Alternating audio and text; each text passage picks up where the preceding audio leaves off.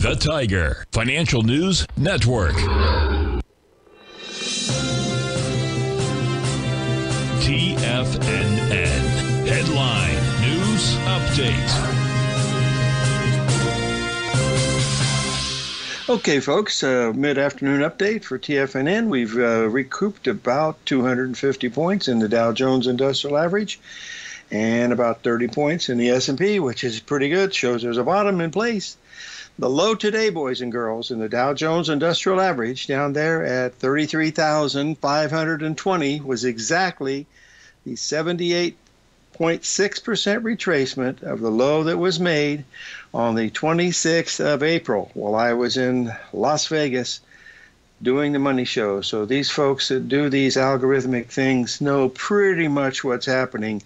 So keep that in mind as you go through and see some of these things occurring the way that they're doing. Okay, now we're going to take a little break here from our usual show to cover some of the things that are going on because we have so much red across the financials and stuff. But we also, the gold and silver have rallied back substantially from where they were. The gold rallied up well over $25 an ounce, silver well over 50 cents an ounce.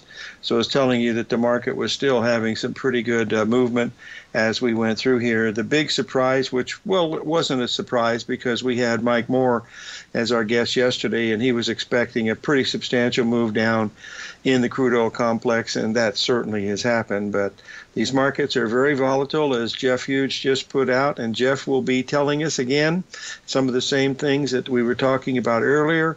But the main thing that we want to do is we want to be able to keep focused and make sure we don't get trapped into something that could hurt us really badly.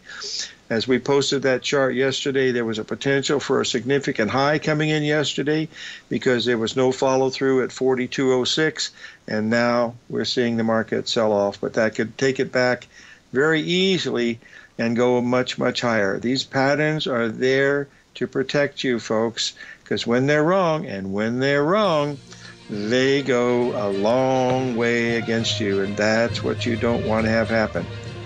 So let's keep that in mind. And if you have any questions, 877-927-6648, and we're going to be going across the pond to look at some of the foreign markets when we come back.